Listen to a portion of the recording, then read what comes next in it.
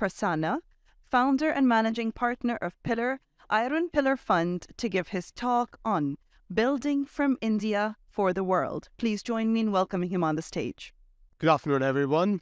Thank you very much for inviting me to this forum, especially Your Excellencies. Thank you very much for spending your time getting to know about the India story and how that connects to the innovation story in the region. So a few important facts, sometimes I do get surprised that some of the changes of scale of the India opportunity had not been well noticed. So just putting some of the things outside. India, which is a closed economy till around 1991, even though we got independence in 1947, in 91, we opened up the economy. At that point of time, it was just a $270 billion economy. That's it. And today, it's a $3.2 trillion economy from that place. So this is a significant amount of growth, almost 9% compounding every year over 30 years. That's actually what India have achieved. And in this process, have become the 5th largest economy in the world.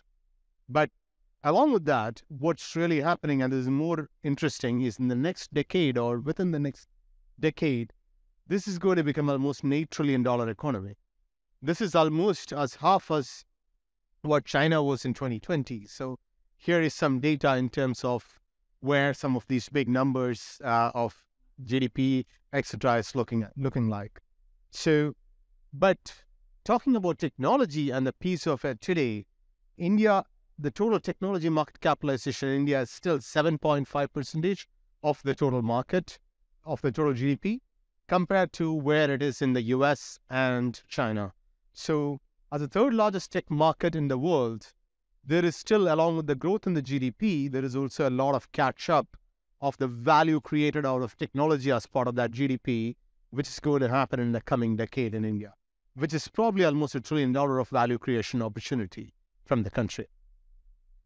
Another important piece, which I'm not going to go through each piece of these statistics because there is quite a lot of these numbers, but one important thing which I want to talk about is there is more than 10,000 startups which are funded in the country at this point of time.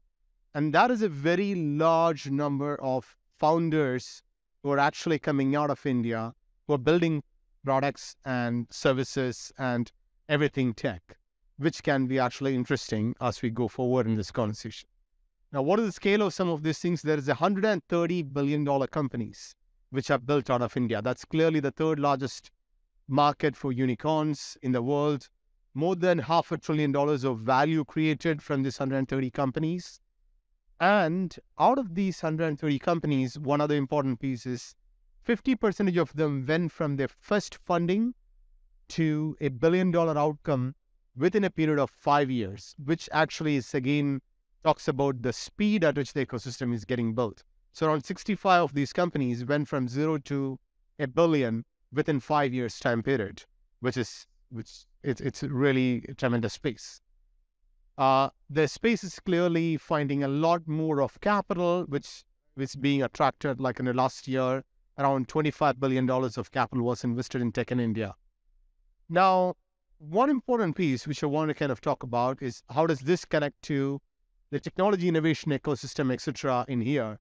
So what we do in Iron Pillar is we meet around 400 companies every year and pick 40 of these 400 businesses, which we can help them scale beyond India. And that beyond India piece, mainly for enterprise SaaS businesses, but also in some cases, it's consumer-related businesses like food. There's businesses in the space of education tech, etc., where we scale these businesses either in the Middle East or in the US. So almost half of that 130 companies, 130 unicorns, which you heard about earlier in the previous slide, they are actually building beyond India. And this is something which is quite unique for the Indian market. So Indian founders are very, very open and interested in scaling beyond India as a specific market. And we have created a funnel of around 40 companies which we every year help in getting to that place. In fact, we invest eventually into 3-4 of these businesses from our funds.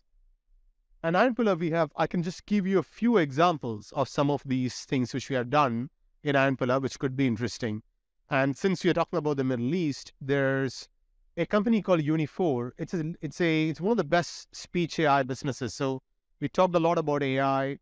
How do you use AI in specific use cases?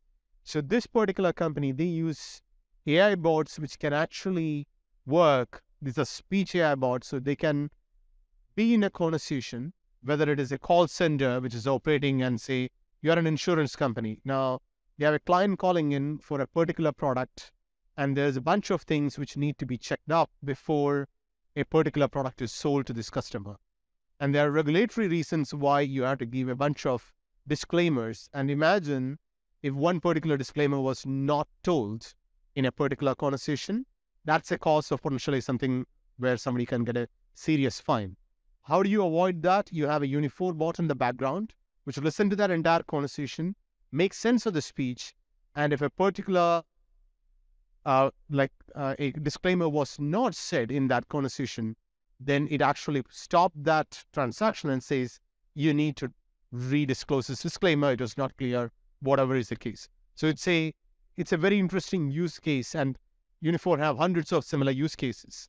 And similar use cases are actually being deployed now in companies in the Middle East. They have Arabic language training, which they have done over the last couple of years.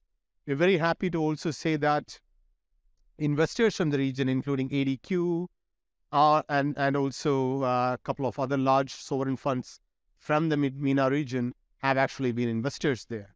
We have another company called Fresh to Home, which is revolutionizing the entire food supply chain, especially in proteins for fish and meat. This is somewhere where ADQ and ICD had been investors. So even Dubai Inc. had been a shareholder here and a big supporter of this company, which is again currently generating around 20% of its revenue from here. Recently, Amazon led a new round in this business. So these are a couple of examples. Now, I'm not going to go into details of how some of these businesses are actually scaling up in this part of the world. But interestingly, like, these are not the most important takeaway for some of these companies they are generating 15-20% of their global revenue from the Middle East. So it's a meaningful market, not just to kind of come and do a bunch of R&D or something, but actually to generate customers and also generate data, which is valuable for them to expand into the larger Arabic market using UAE as a space to grow. So quick landscape about if you are looking for partners to work in India in the tech market. This is the landscape of a lot of fund managers. So interestingly, like, very few of them focus on the B2B SaaS space, but quite a lot of them focus on the consumer tech space. And very welcome to kind of also introduce you and connect you to some of these partners or early stage funds, etc. in India who are interested in looking at how do they expand into the Middle Eastern market. We in Anand Prasanna, we have a couple of funds, a global cloud fund and a B2C and B2B fund, but and with a very deep team which invest in this region. But very important aspect about our team is we are the first fund in India which has established an office in the Middle East in 2019. We chose Dubai as our partner for doing this. 4 out of our 7 partners are actually based in Dubai. So we have the single largest office for any Indian fund in the region. And that is actually a big advantage for us. And one of the things which we are doing now, Merzi, who is actually the leader of WSBF, is a venture partner with us. And with him, we are partnering to see how we can put together a vehicle where more and more Indian technology companies which are scaled up can grow into the Middle Eastern market. So this is something which we are again looking to kind of bring in. To close out, I'm talking about the final piece where do we help? We do help in BD. We do help in go-to-market, which is actually finding the right partners and executives, and also strategic capital networks for Indian founders in both the US and the MENA markets. And anyone out here who would be interested in partnering with us, and also our large network of people, technology executives globally, that could be an interesting place for us to partner with you. this final page on some of our investors, etc., whom we have historically partnered with. Especially in the region, I want to kind of specifically mention some of the large family offices and some sovereign wealth funds are partners with us in this journey. Thank you.